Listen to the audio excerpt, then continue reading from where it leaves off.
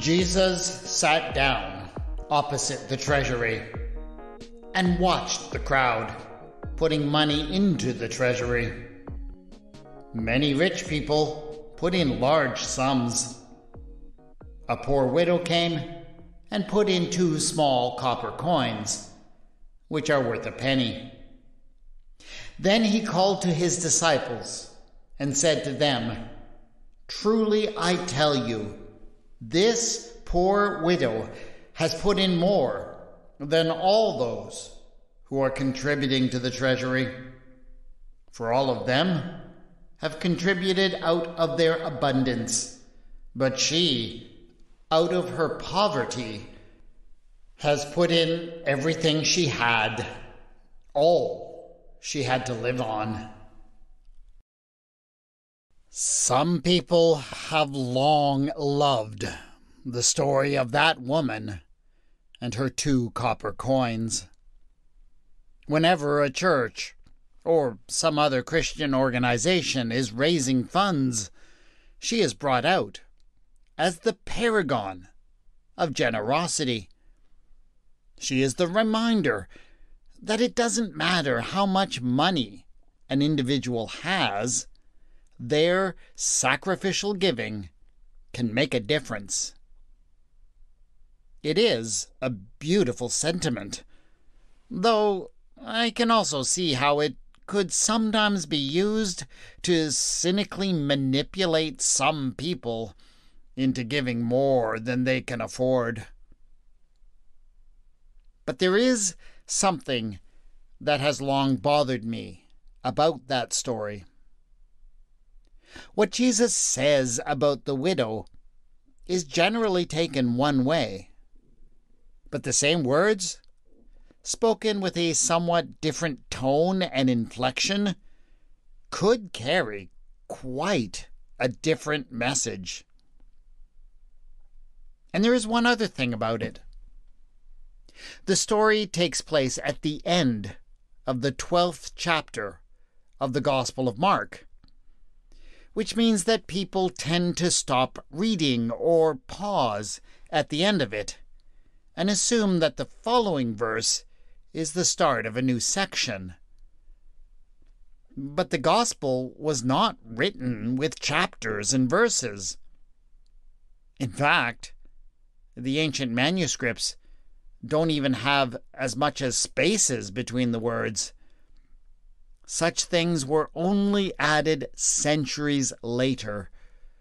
So, what if the author of this gospel didn't mean for us to stop reading after Jesus' comment about the widow? Why would any of that make a difference? Well, what if I were to tell you the story this way? This is Retelling the Bible.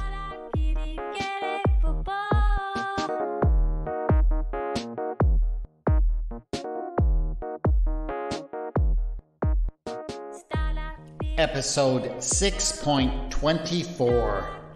Tiny coins and massive stones.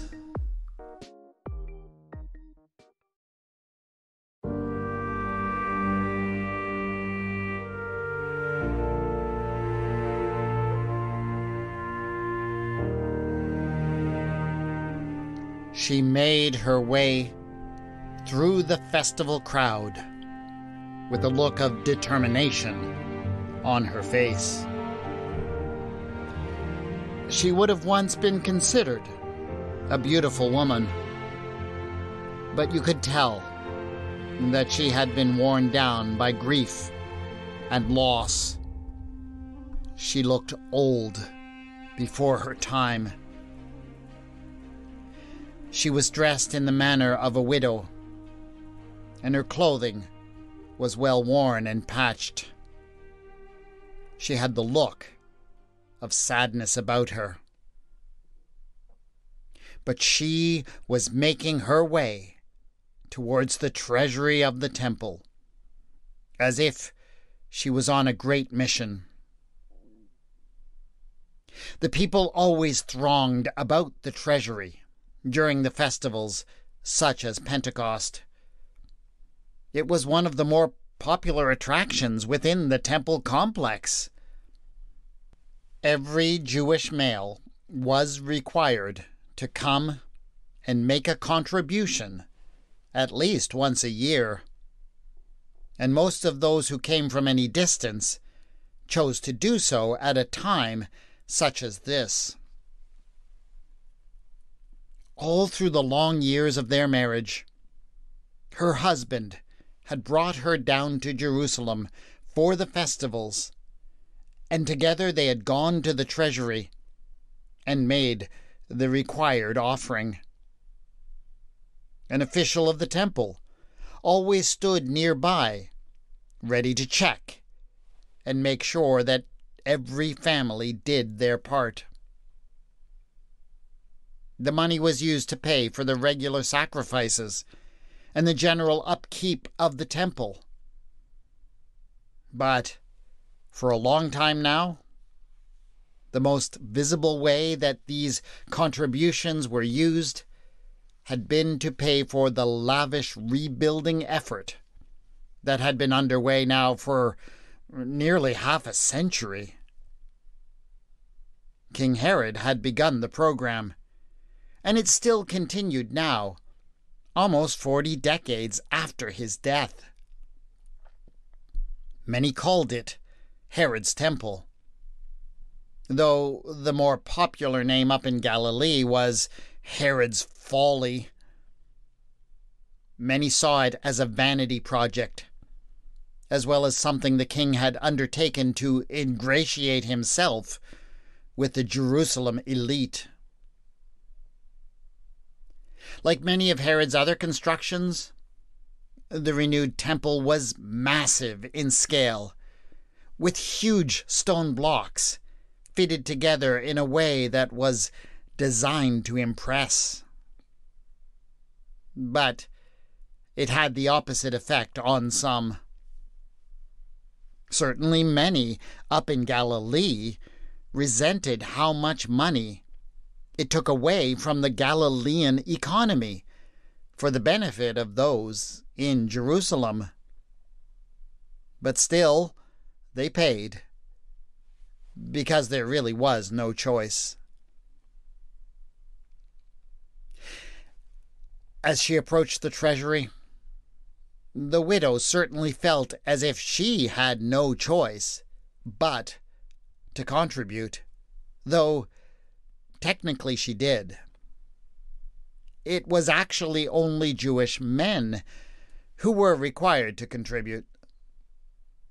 A widow was generally considered to be exempt, but she had lived her life with a man who had taken such obligations very seriously. Even when money was tight. Even when, the previous year, his health had made the journey to Jerusalem so difficult. He had insisted on going and making the gift. For what would his friends do? What would his neighbors think if he failed to do so?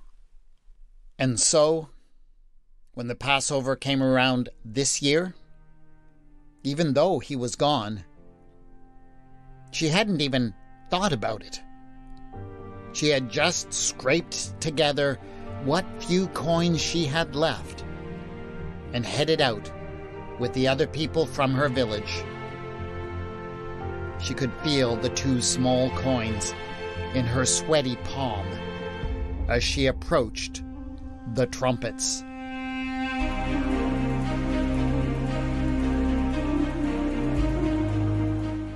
The treasury consisted of a set of strong wooden boxes reinforced with metal. They were chained down and under constant guard, of course. And in order to permit people to make their contributions, each box had been fitted with a long metal tube that was flared at one end.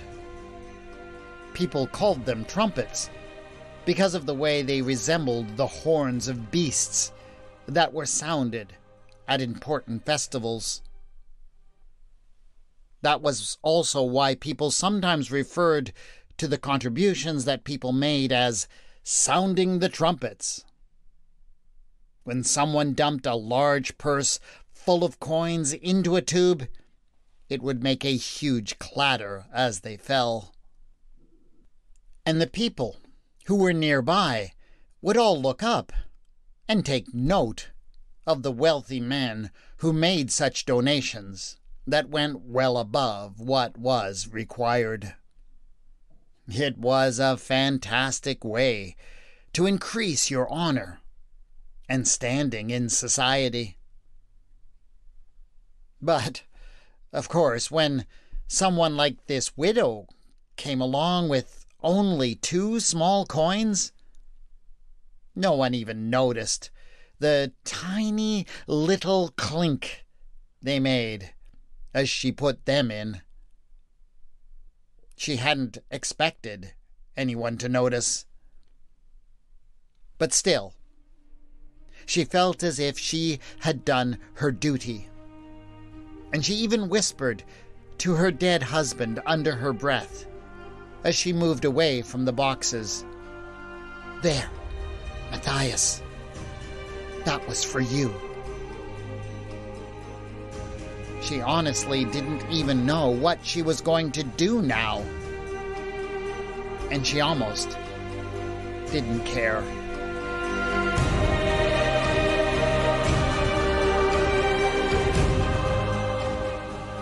The little knot of Galileans had been sitting across from the treasury all morning. And they, like everyone else, had been watching and commenting on the spectacle of people coming and going from the treasury. And most of them had been only too happy to mark the biggest contributors, making a game of estimating how much each one had put into the tubes. But one of them, who sat at the center of the group, did not seem to be quite as amused by the show. In fact, he was becoming rather annoyed. Finally, he erupted, as was his habit, with a lesson that he wanted to share with his companions. "Beware of practicing your righteousness before others in order to be seen by them," he said, "for then you have no reward from your Father in heaven.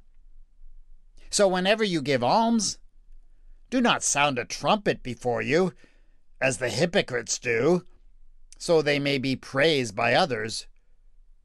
Truly I tell you, they have received their reward." His friends, as was their habit, solemnly nodded at what he had said. He was constantly saying such things, so much so that they had all taken to calling him teacher. But this lesson soon went out of their heads as they returned to their game. And so it was that when the widow passed by and dropped in her contribution, one of the Galileans listened to the tiny noise made by her 2 coins and chimed in with his guess. "That had to be 2 leptons," he said, referring to the small copper coins that were the smallest pieces in circulation. Some of the others sniggered at the small size of such a gift. That was about enough for the teacher. He jumped angrily to his feet and rebuked not only them, but all those who were within the sound of his voice. "Do you want to know the truth? This poor widow that you are laughing at has put in more than all these others who are contributing to the treasury. They have enough and more to spare, and out of that they have contributed. But this woman, in her poverty, has put in everything she had. That's right. This temple has just sucked all she had to live on out of her. And with that, he turned on his heel and left the temple. He walked away with such a look of disgust on his face that it was plain to everyone that he was done with the entire institution. It seemed that he would never be back. His friends all looked at each other with shock. Despite all of its troubles and the scandals of its priesthood, it was simply unthinkable that a good Jew could turn his back on the temple. They scrambled to their feet and quickly went after him.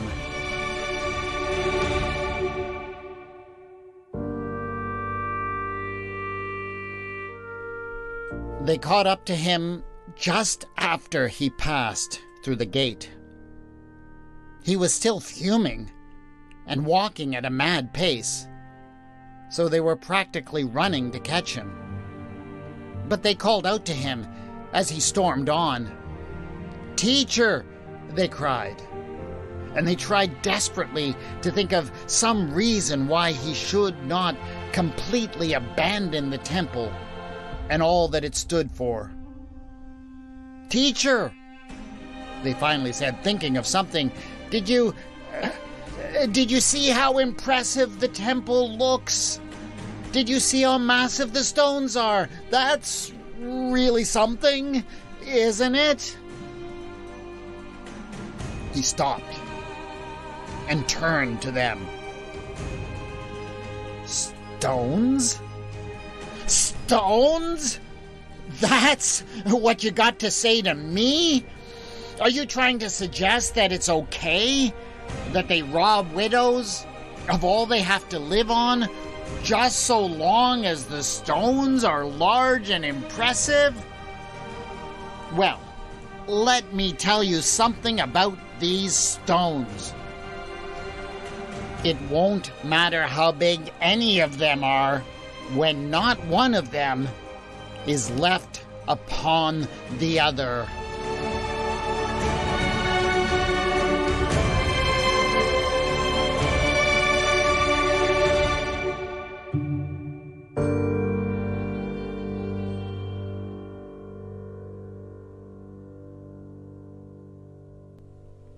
I find it amazing to see how the story of the widow and her donation, often referred to as the story of the widow's mite, gets pulled out and celebrated. And I certainly agree with the main point that people often take from the story. We do often make way too much of wealthy donors and their gifts, because even when they give only a tiny portion of their wealth, the gift can be so large that it has an enormous impact.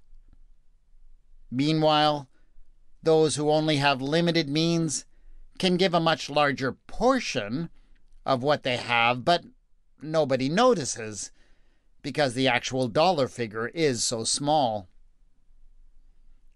It is a very unjust way of dealing with the generosity of givers. And yet it happens all the time.